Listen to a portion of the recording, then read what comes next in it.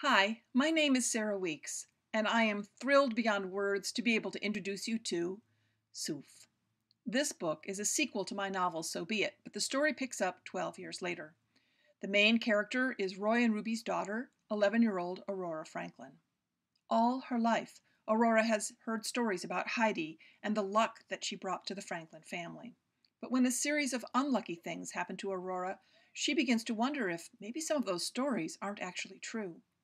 When Heidi comes to visit, Aurora wants nothing to do with her, and she especially doesn't want to hear anything about Soof, Heidi's mama's special word for love.